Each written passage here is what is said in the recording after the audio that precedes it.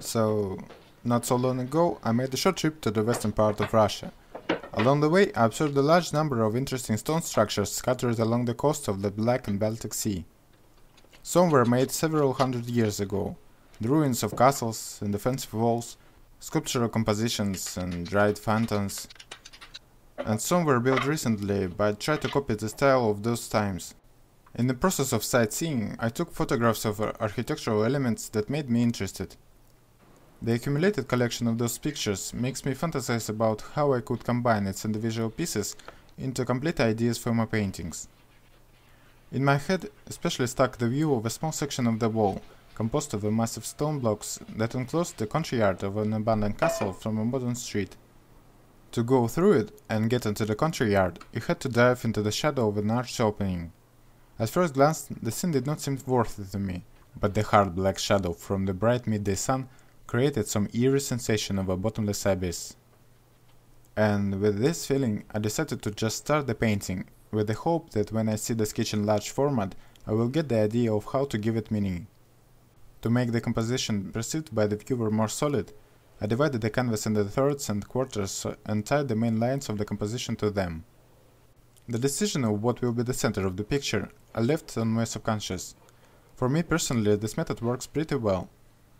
If I think about something too much, then I only accumulate irritation in myself, and the result looks tortured, not born of inspiration. Usually, the ideas that I really like come to me in my dreams.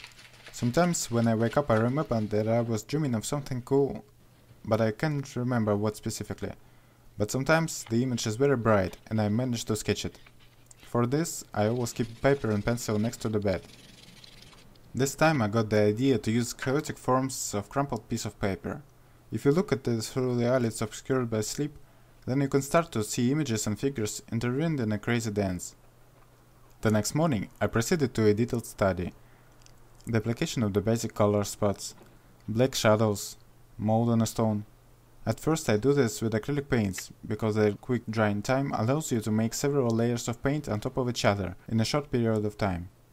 After that, I can pay attention to our point of interest in the picture, the uncanny forms of an unknown creature in the shadow. In fact, at first I wanted to be only barely noticeable that there was something in there. But I liked the creature so much that I did not find the strength to make it less visible. After I have outlined the shapes of the figures with a pencil, I give them volume by marking with the paint the darkest and brightest areas in accordance with the light source. And then I just mix them together. To make the image more surreal, I decided to get rid of the yellow shade of natural stone by coating the canvas with a layer of translucent zinc white. By adjusting the ratio of pigment to oil in the solution, it is possible to accentuate the places in which falls direct sunlight and to separate them from the forms turned slightly sideways.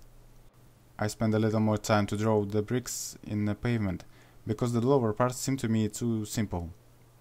To complete, it remains only to return shadows to the few prominent forms. Add a couple of cracks to the stone, make more clear the joints between the blocks, and smooth out some places that prevent the eye from gliding freely on the image surface.